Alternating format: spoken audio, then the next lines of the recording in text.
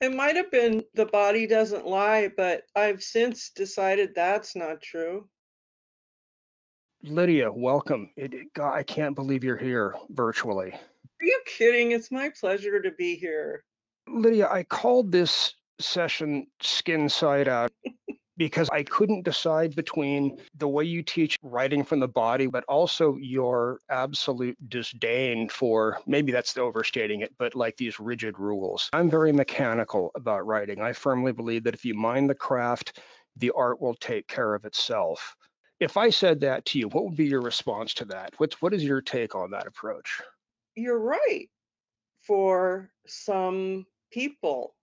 I guess where I'm coming from is my beef isn't with the traditions or history in literature and art or rules that have been developed that have produced great material. My beef isn't that all of that exists and it's useful to many, many people. And I promise I don't want to take any of the rules or traditions away from anybody if that is beloved to you. Where I come in is yes, but, or yes, and.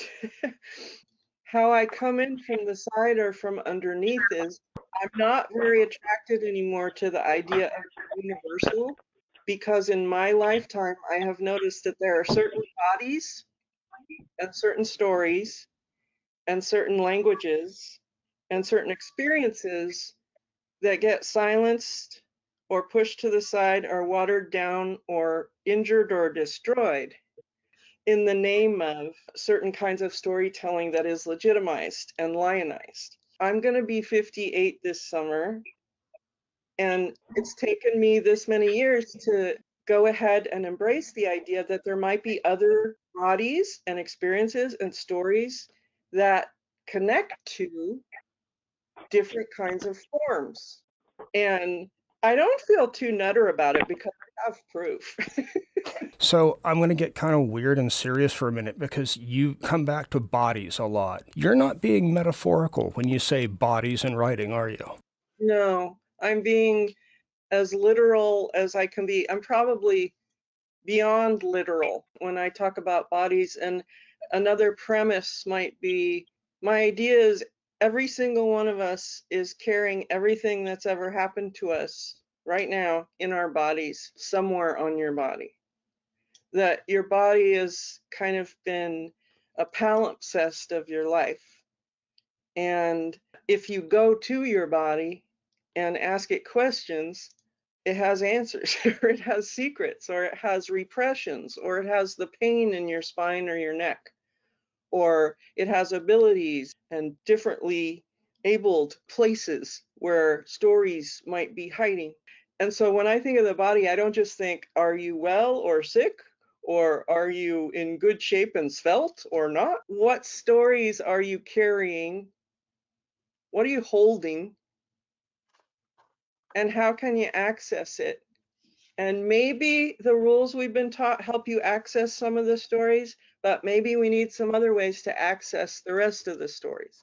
And I don't know about you, but I'm often writing the surface story and I make it really pretty and beautiful. And I'm good at that. And I'll do anything to the surface to make it really gorgeous. And it's because I don't want to tell what's underneath, which is messier and uglier and trickier. And so to access that deeper underneath material, I'm just saying there might be other ways to get at it, to access it, to scratch at it. So I want to get out of my comfort zone. I'm sitting and I'm writing something and I have these nagging ghosts, right?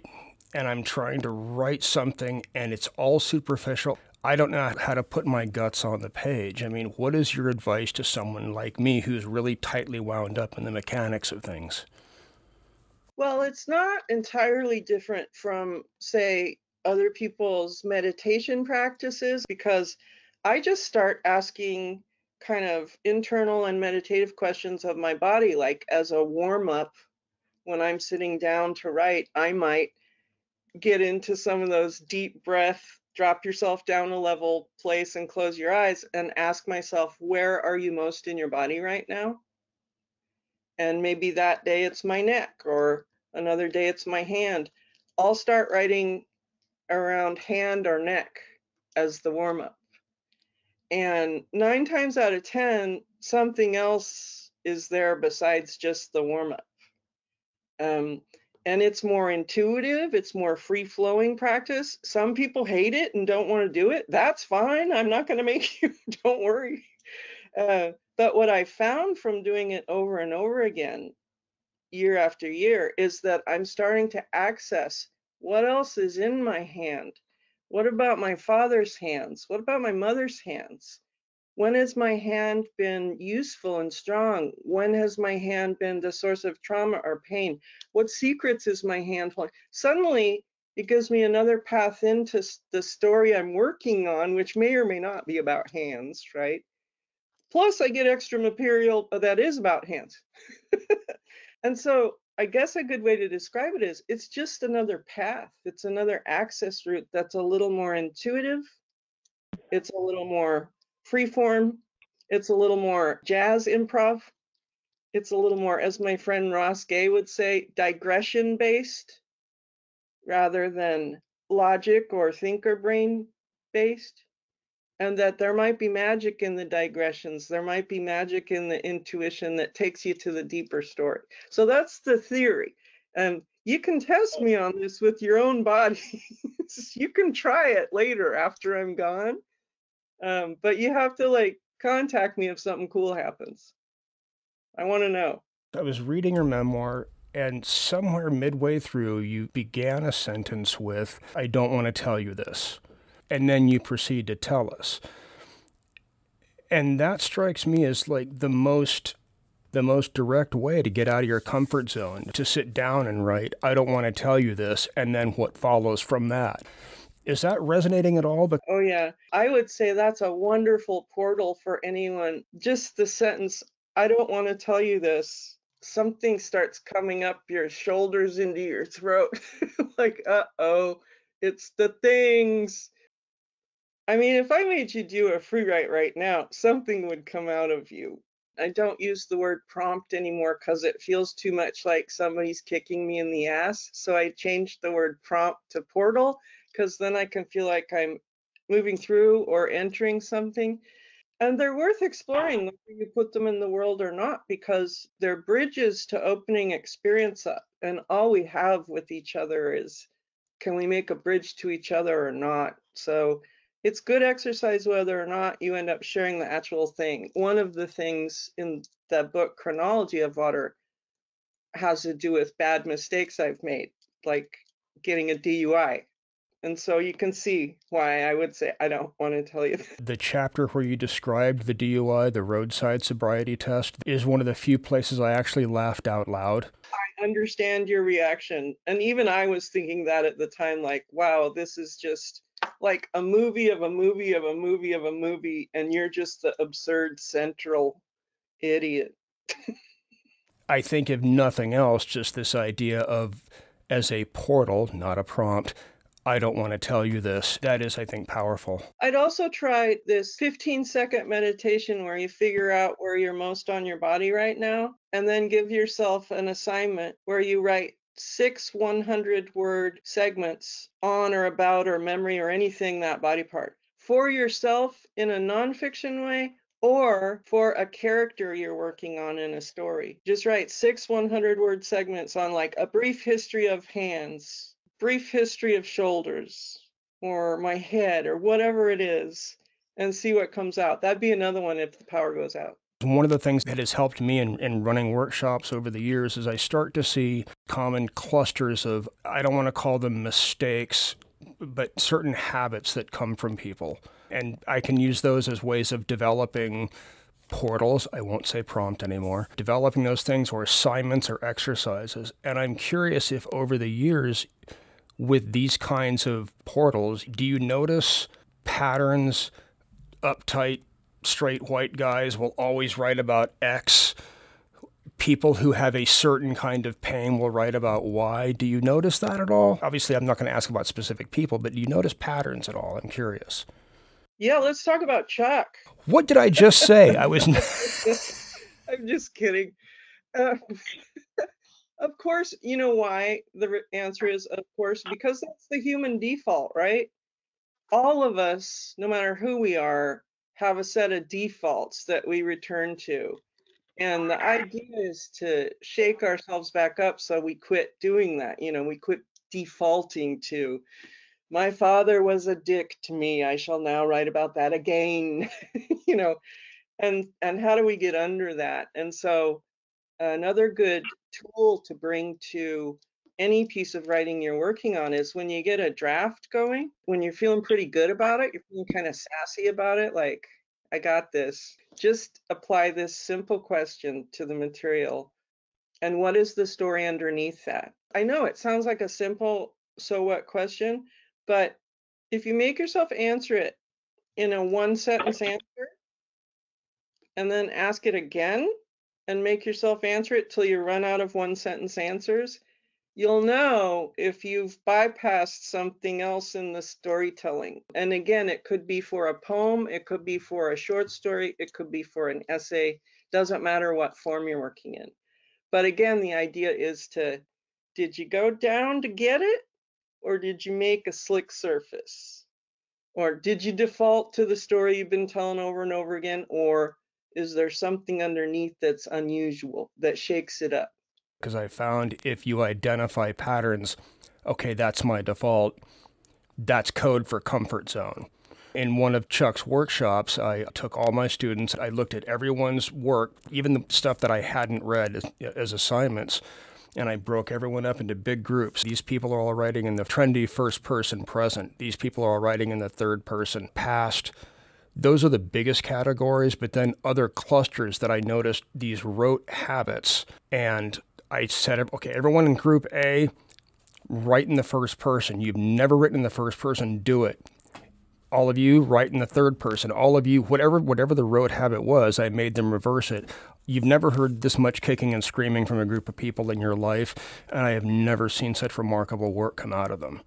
That's right, because you were giving them the gentle shaking motion. You were shaking them up a little. And it's a thing we have to learn to do to ourselves, because mostly writing is sitting alone in a room in your underwear with your laundry behind you, like mine is. Luckily, you can't see it. You have to learn to do it to yourself by any means possible. Suppose I do these things. I get out of my comfort zone. I ask what's underneath the story, or I meditate and have whatever body part bubbles to the surface, or I begin with, I don't want to tell you this. From a craft standpoint, how do I shape that, or how do I weave that into what I'm working, or do I necessarily have to? You should know that I'm working on an anti-craft book. So I need to cop to that first. I'm suspicious of what we've been calling craft because back to the first set of questions, I notice it's made a hierarchy that keeps some voices loud and present and other voices off to the side. And so that's upsetting to me. But I do understand your question. So that has more than one answer. What's more important in terms of questions of form and content, and to your question about craft, is what did I learn about either form or content that complicates what I'm working on? Which is another version of shaking up, not moving straight to your default. So if I did 6 100-word fragments on hands, and I asked, what did I learn from those 6 fragments? It could be that I discovered an important theme about how violence can come from a hand and tenderness comes from a hand too. And I want to explore the theme of violence and tenderness not being opposites like we wish they were. Or it could be that what I learned from the 6 100-word fragments could go into a character who becomes more invested with something they do with their hands. They're a painter or a farmer or a writer or a boxer. And so there are literal ways to incorporate going off and finding intuitive, interesting material. There are literal ways to incorporate it into storytelling. So themes, characters, style. Did any style moves come up that I can learn from and amplify in other work that seems to have nothing to do with it. I've learned the most about style from free writes that weren't the main material I was working on. And then I bring that back to the main material and ask, well, how can I amplify the style? So form and content questions made literal from the more intuitive, more dreamscape kind of exploration. You talk about the traditional practice sometimes will marginalize certain types of people, voices, or experiences or storytelling. When I saw you read one of your introductory remarks about the small backs of children was you said you wanted to immediately dismiss this notion of having a central character. So being able to embrace some of what you're talking about, how does someone like that who have been traditionally marginalized, how does someone then go out into the big wide world and start submitting manuscripts? One thing I'd like us to at least imagine could be true if we were writing less from the space of individual ego and more from the space of, if one of us jams our foot in the big door, how could we shoulder it open for the person writing next to us? That requires you to ask yourself, what is a writer and why am I doing this differently than I want to be rich and famous and top dog of writer land? But another thing I'd say is, even though times are sort of horrible right now, we live in a great time too, because the idea of a polyphonic novel or nonfiction book, or the idea of a nonfiction or fiction book in fragments, or the idea of a book that's a hybrid of fiction, nonfiction, poetry, image, those books are all over the place now. And so it becomes our job as readers and writers to support those authors, buy their books, go underneath Amazon to make lateral rhizomic relationships with writers who are being kept out of the top 5. Or if you manage to get into one of the big houses, start making some demandments. I like that word. Different kinds of relationships with publishing. Ask who their publicity team is and ask if they're all white. Ask who you're going to get to work with and how and when and why and what's their goal with the work. Is it to open more doors for writers in your community? Or is it to make themselves look good? Like, these are different questions we can bring to the whole process. Or like, if you have a friend whose book is about to be published and it's in the pre-order stage, tell everyone on the planet to pre-order, because that can change a print run of 1,000 to 5,000 or 10,000. And a person who might not be headed toward the great pie in the sky suddenly could be. So there's just so much we can do. I guess it's a form of literary activism and community that asks you to think beyond yourself as the only important matter. Do you know what I mean? I do. You're describing networking in the non-slimy, cheesy, insincere way. I hear you. I have taken to thinking of what I'm talking about as tree roots or mushroom mycelium, this lateral form of connecting with each other rather than the kind of networking where you're shooting some stuff upward. There's one quote in your book that jumped out at me. You said, "Look, I'm trying not to creep you out or shock you. I'm trying to be precise."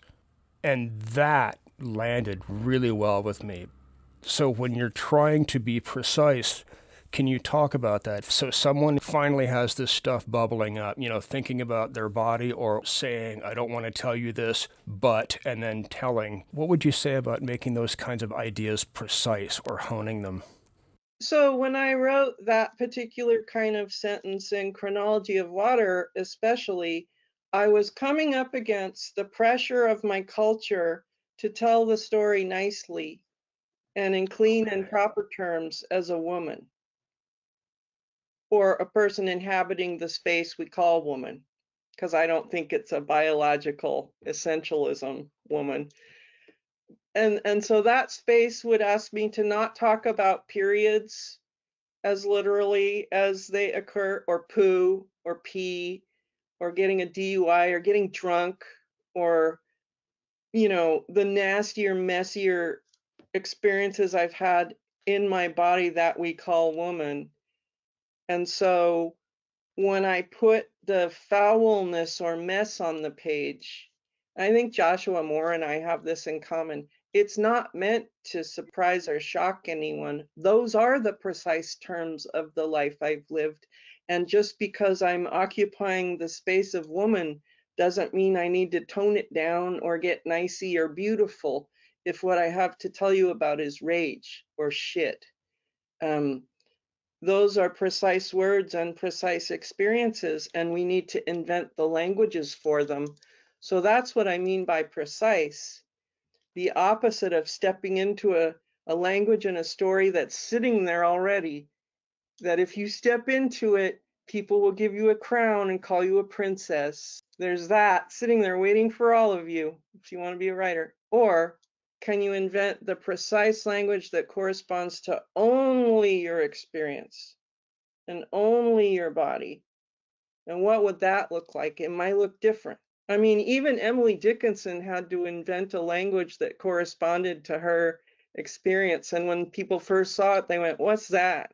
That's weird."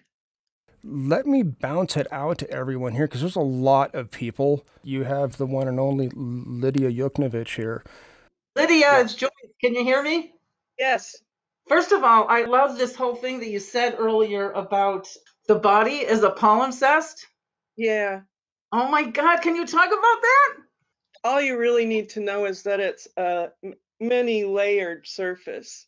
And for me, it gets back to that idea that our experiences write us. They've written themselves upon us. I'm also a person with tattoos and piercings, so body language and body writing is ritual importance to me. But the idea is that those layers will take you a lifetime to explore, which is why you'll never run out. Mm. And it's like a tree, tree rings or root systems. You're not going to run out by turning back to your body now and again and asking the questions of the layers. And you can ask them scientifically, you can ask them religiously, you can ask them in terms of memory, you can ask them in terms of pain or trauma, you can ask them in terms of joy, you can ask them in terms of, do I know languages I'm unaware I know? You can ask them about ancestors. You can ask them about history. That's what I meant by palimpsest. It's also just one of my favorite words. Yes, I just like it. it is. Thank you. I love you, Joyce. I love you. I miss you. Liz asked to tell us more about your anti-craft book. So it's not that I want our prior understandings of craft to die. What I'm most interested in is what are the new forms and the new practices that come from this moment forward. And could some of us talk about that and stir that up?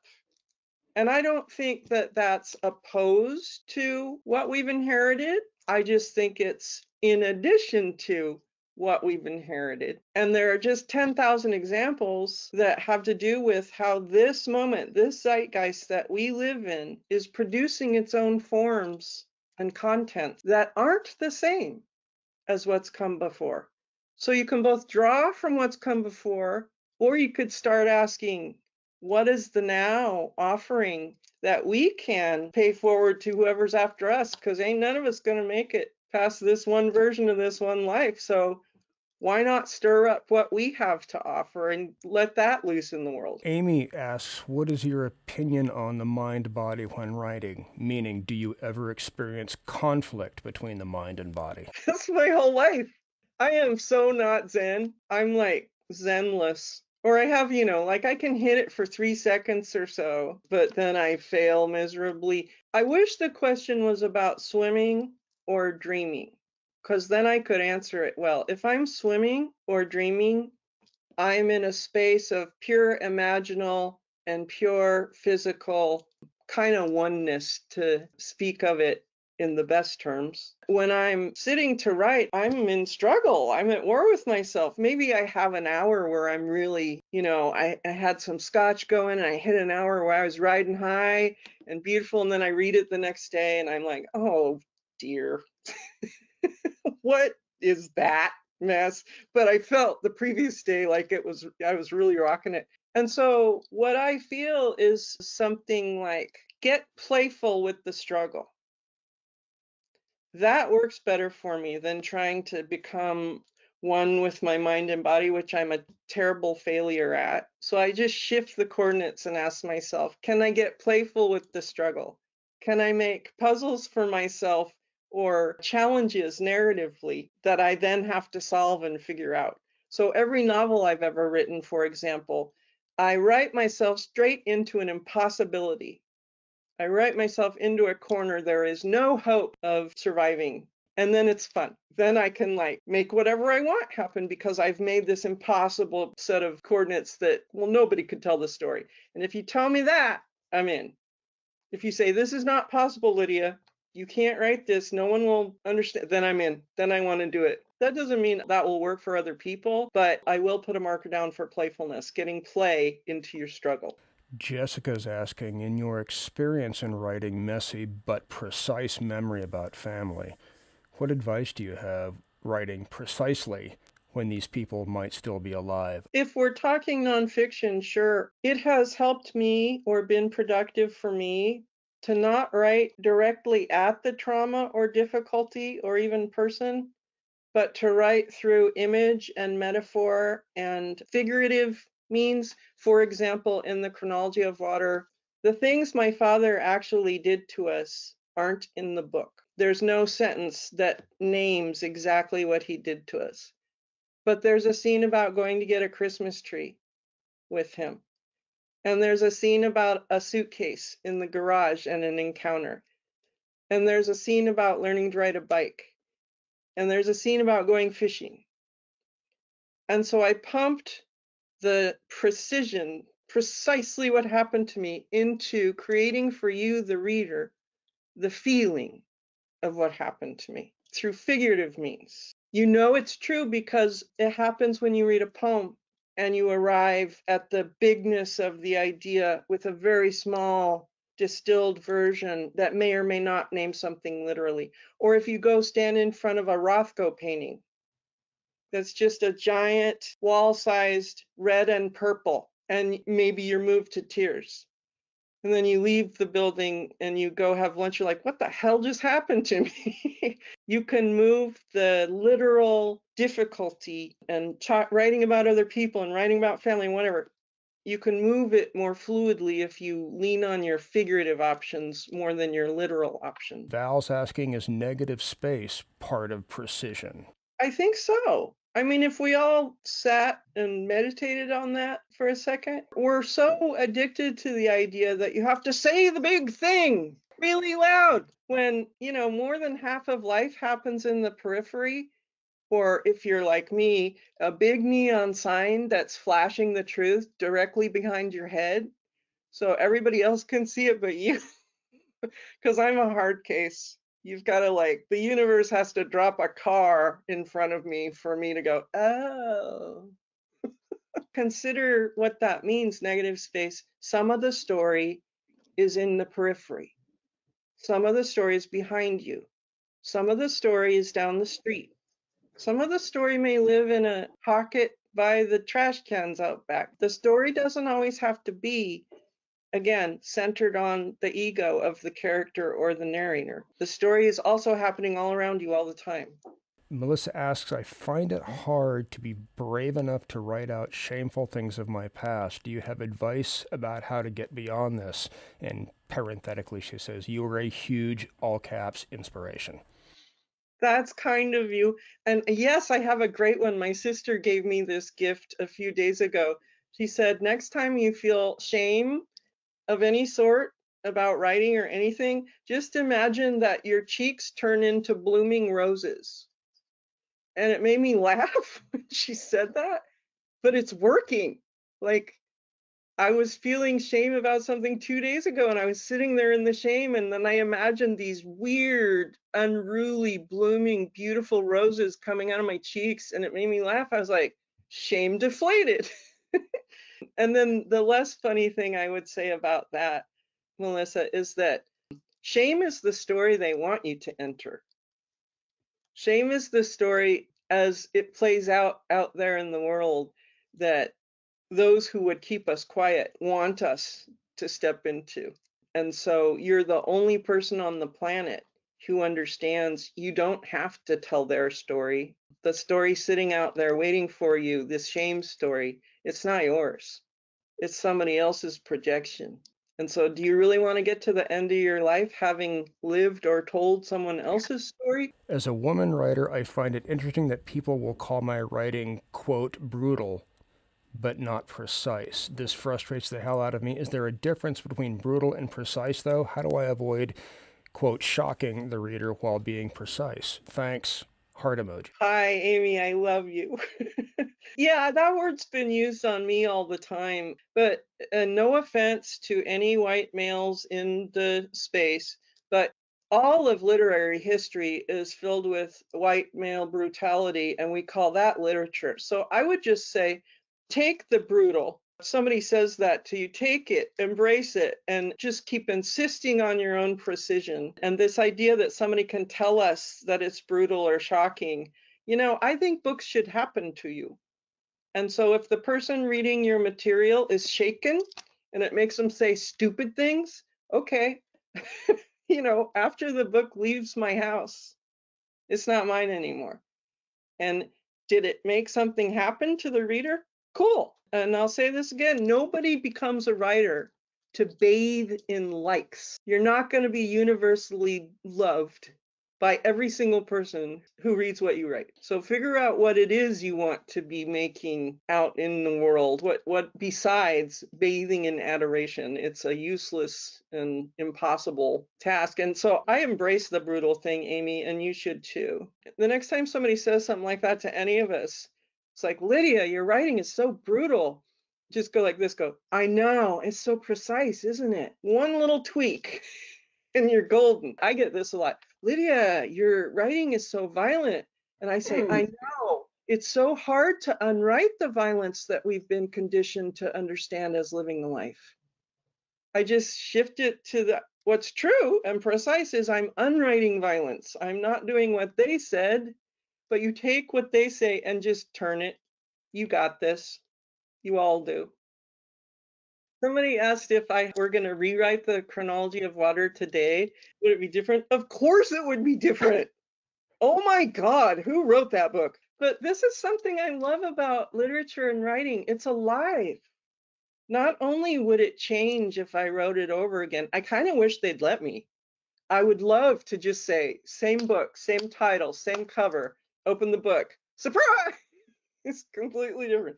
Not only would it change, and it would for you too, if you wrote something over again at a different time and place, but it changes in the reader. I reread books all the time, my whole life, and the whole story changes because I've changed and because literature stays alive if you let it.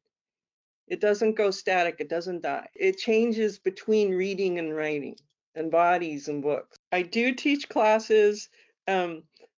As Craig was so beautiful to point out, I invented a writing center here in Portland called Corporeal Writing. And I love it when people mispronounce it because they usually say corporal. And then I can picture myself with like a whip. Corporal writing. But it's corporeal. And we're online. You can look it up. And there's all kind of classes taught by me and a host of much more interesting, more brilliant people. Would you recommend writing about or through body parts that you are most familiar with or that you have the most memories associated with? Or is it better to go with a body part that you don't think about as often, where you may need to work harder to pull back the layers? I prefer to go random, to put the randomizer on it by doing the little meditation thing first and just asking what's up for me. Like if it's my gut today, I'll go to gut. Whereas if I think about it really hard, I'll pick the same body area every time. But if you do a little mini meditation, you can find where you're feeling something on your body and ask what the secrets are in there, what memories live in there. I like the randomizer version. Wow. Lydia, this is one of those hours that just vanished. I'm still just over the moon that you wanted to join us. You've got a new collection of short stories out, Verge, correct? Yes, Verge, but it's out of my hands now, therefore not about me. Okay, we'll put it in your hands, everyone. Do you have one mic drop chunk of wisdom you want to leave us with? Yes, never surrender. Well, that was easy. Oh, I'm going to tattoo it on my face. Thank you, everyone. The turnout is astounding. I really appreciate it. Thanks. Thank you so much for the pleasure of all your company. And Craig, baby, we're going to cross paths again. Take care, everyone. Thank you again. We will see you hopefully next month. Cheers. Bye. Cheers. Thank Bye. you. Thank you. Thank you. Awesome.